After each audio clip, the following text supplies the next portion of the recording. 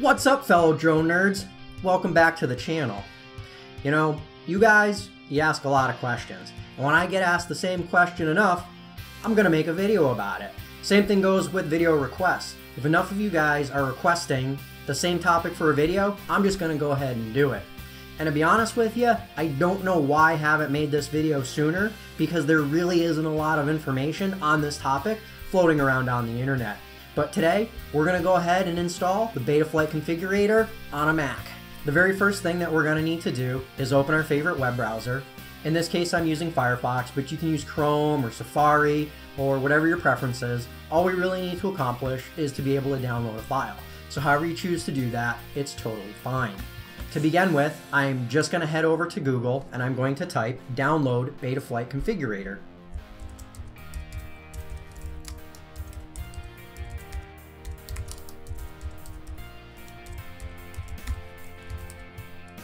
Once it's in there, I'm just going to hit enter, and we're presented with our search results. Now I am going to have a direct link in the video description, so you guys can just shoot right over to the release pages.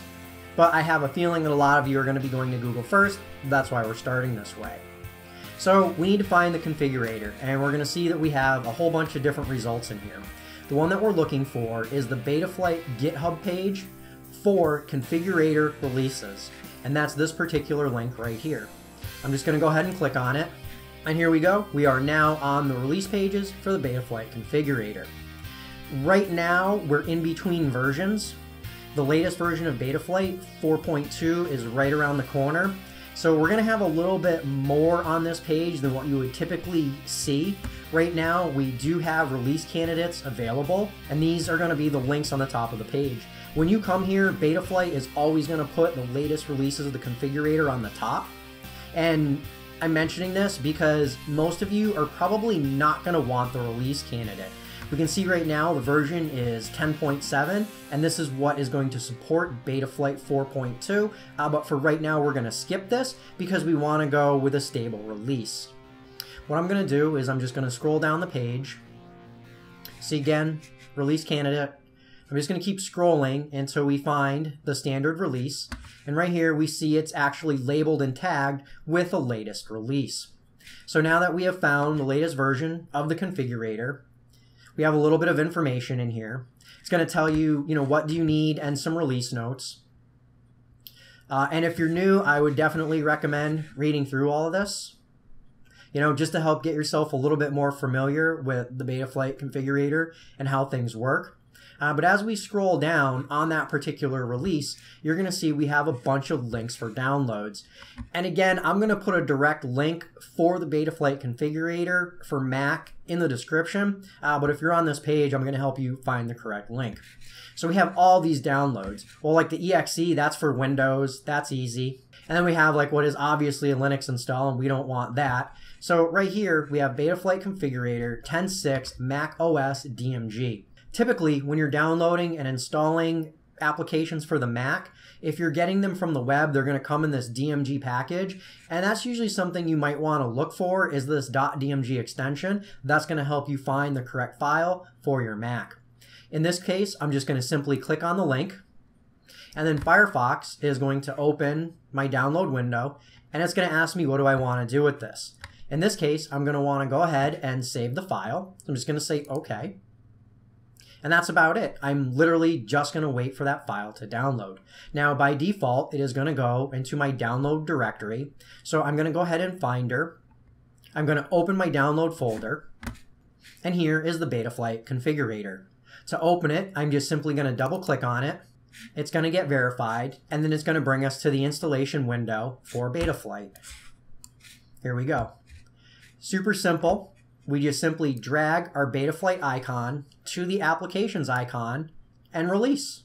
Now, when we go to our applications directory, we're going to have an icon indicating that Betaflight has been successfully installed.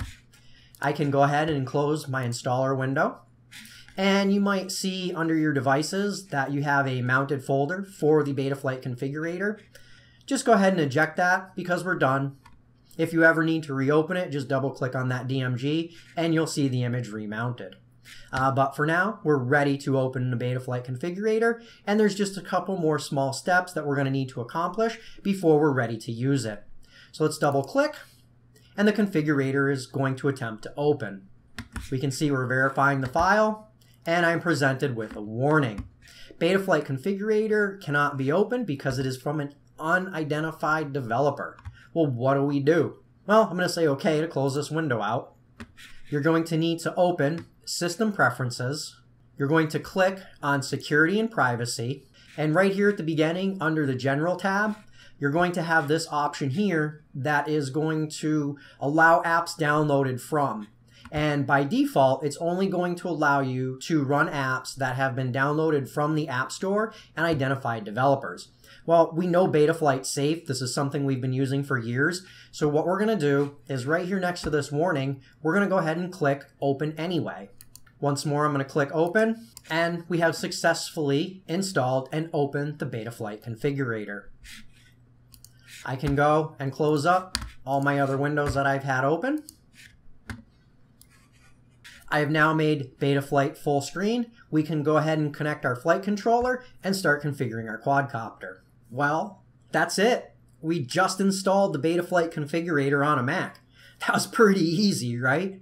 I'm going to do another one of these videos for using Betaflight on your Mac, and that's going to be getting your flight controller connected. And it should hopefully be as quick and easy as this video was. That's it. That's all I got for today. Stay safe. Thanks for watching, and I'll catch you in the next one.